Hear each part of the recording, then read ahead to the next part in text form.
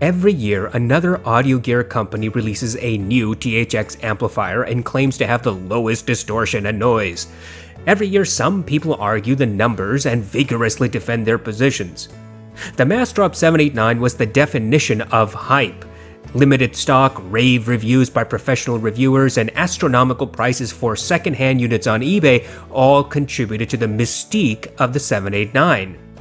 Now, well, Massdrop has so many units that they have put the product on Amazon. Monolith released its own competitor to the 789, the Monolith THX desktop.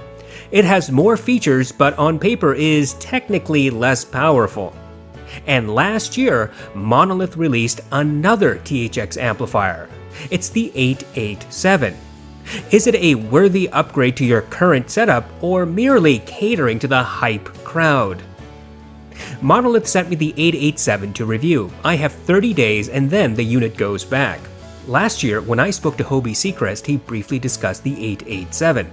If you recall, Hobie is the production manager at Monolith and is responsible for all Monolith products. Hobie told me that the 887 was created to address the complaints people had with the THD numbers with the THX desktop amplifier. He mentioned that some on Audio Science Review had blasted Monolith for not achieving the same low distortion and noise numbers as Massdrop did with the 789. So, Hobie greenlit the 887. Mind you, he did not do it because he actually believes you will hear the difference. Quite the contrary. He told me that you cannot hear the difference, but he simply got tired of a certain group whining. Trust me, I can empathize. When I first saw the 887 last year, I was intrigued. I thought Monolith was trying to position itself directly against Massdrop, $400 THX amp to $400 THX amp. But the specs of the 887 tell a slightly different tale, one which should cause people to reconsider the 789 hype mobile. The Monolith 887 is physically very similar to the Massdrop 789. In fact, when I first unboxed it, I had a feeling of deja vu. Putting the two products side by side, you can tell that Monolith was inspired by the 789 design. Very inspired. The build feels rather solid. The 887 has a metal case. It has metal knobs. The volume knob on the 887 is very slightly larger than on the 789 and the same size as the one on the Monolith desktop. The volume knobs on all three amplifiers turn smoothly, though I think that the 789 has a slightly smoother volume knob. The gain selection knob on the 887 is circular, whereas the 789 has one with a curved and carved grip. They both work just fine, but I think that the 789 knob is both easier to grasp and easier to see where the gain is. The carved knob acts as a pointer to the gain number.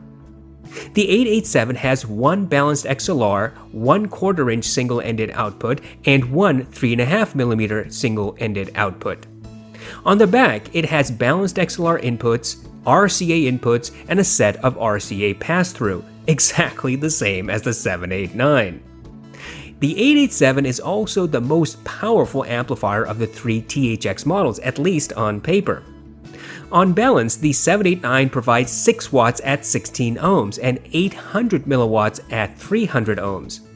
The Monolith THX desktop provides a little over 1.9 watts at 16 ohms and 580 milliwatts at 300 ohms on balanced.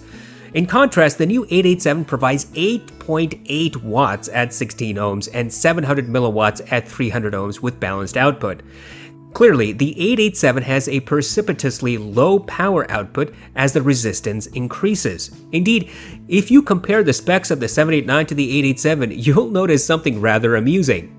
Massdrop claims that the 789 provides 6 watts at 16 ohms and at 32 ohms. However, according to Monolith, the 887 provides 8.8 watts at 16 ohms and then cuts the power by 2.8 watts when the resistance is doubled to 32 ohms. At 32 ohms, the 887 provides 6 watts, the same as the 789. The news does not get much better from there. Once again, assuming that Massdrop and Monolith have provided accurate numbers, the 789 appears to provide slightly more power overall than the 887. This kind of begs the question, who really needs 8.8 watts of power at 16 ohms? But you're not interested in the 887 for the amplification numbers. You're interested because of the impossibly low distortion measurements. Well, in that regard, prepare to not have your jaw drop. The 887 apparently has a THD measurement of between 0.00007% and 0.00032%. The THD oscillates depending on the resistance and amplification. Regardless, this is somewhat the lowest THD measurement I have ever seen. Monolith says that the 887 provides, quote, infinitesimally low levels of noise and distortion. Well, yeah, that appears to be the case on paper. Indeed, Audio Science Review was quite impressed with their own measurements of this unit. But let me throw some cold water on this hot brew of hype. The numbers Monolith provides are essentially the same numbers that Massdrop provides for the 789. There is very little variance between the two. I want to emphasize this. The difference between the measurements is at most 100,000ths of the decimal point, and at best, the 887 is 1/1,000,000th of a decimal point better. Try writing those decimal places on a piece of paper. In fact, if you look at the Audio Science Review measurements, you might at first be taken away by the glowing review, but the measurements show that the 887 at best has a 2 decibel advantage over the 789. And that 2 decibel advantage can easily be attributed to improper testing methodology or measurement error inherently built into the measurement itself. I connected the 789 and 887 to the SMSL SU8 and plugged in my Mr. Speaker's EtherC Flow 1.1 via balanced XLR. I sat there and listened with no audio. I couldn't hear a difference in noise floor. When I randomly selected several tracks and switched back and forth, I still could not hear any noise difference. But what about the sound? Look, if you're considering any of these THX amplifiers, your question should not be what is the sound signature, because the THX amps should not have a sound signature. They should be transparent. That certainly seems to be the case with the 887. Paired with the SMSL SU8, you hear, well, neutral, which is then altered by whatever headphones that you use. Pair instead a warmer DAC like the iFi Zen DAC, and you'll hear a slightly warmer sound signature than the SU8. The real question is, should you upgrade your current system? Well, that depends on a lot of factors. First, what is your current system and why do you want to upgrade it? Second, do you have the equipment to take advantage of the THX technology? And third, and most importantly, do you think you will actually hear a difference between THX and any other modern amplifier? To the first question, if you currently own the 789 or Monolith THX desktop, is the 887 a required purchase? If you do not own a THX amplifier, is the 887 the one you should buy rather than the 789 or the Monolith desktop?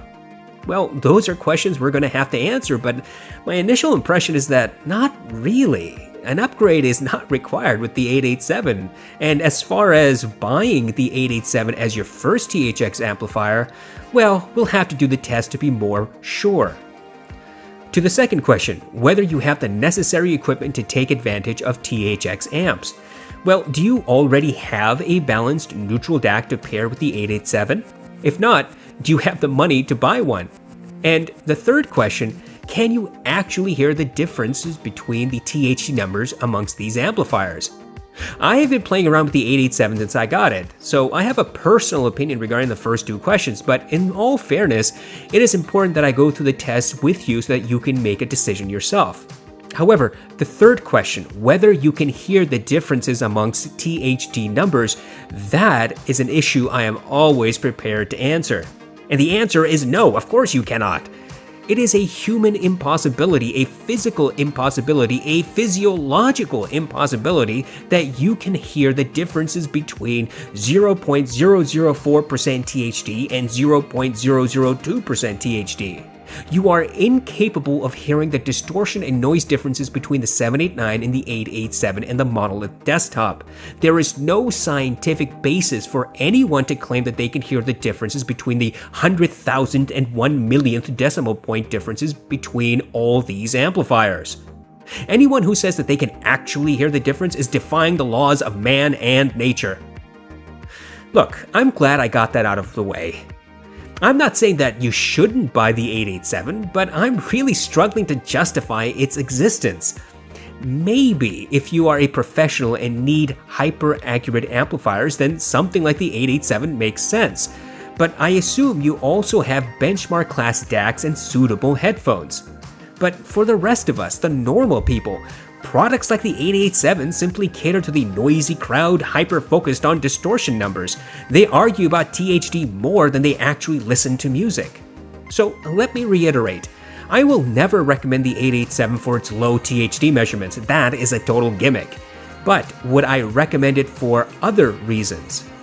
I guess you'll have to wait for the full reviews and comparison videos to find out.